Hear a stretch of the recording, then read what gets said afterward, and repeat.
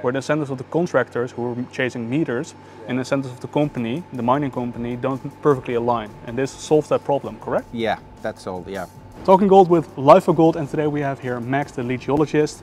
Now, we were in the North Pit today and you explained to me a very interesting technology.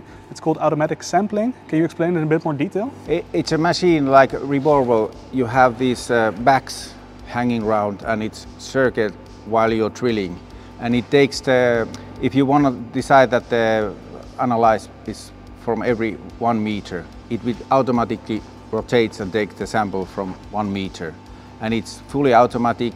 Only the operator has to know that what he's doing, not chasing meters, chasing quality. But it's very reliable. It takes, you know exactly where the sample is. And as we have tested here, it worked very well, no problem. And it's helped us because you don't have to have a huge amount of samplers taking the samples. It's automatically. Yes, all right.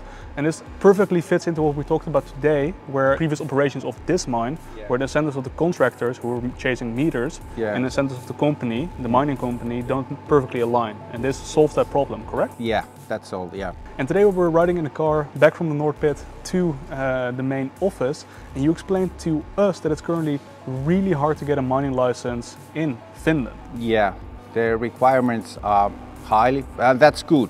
I wouldn't say that they would be very low. It's good that they are high and everything is taking account. But it will take time because everything you have to report and you have to measure it and you have to explain it. And that's why we are lucky one. We have fully operating mine in the area. It's gonna be hard to get a new mining open here.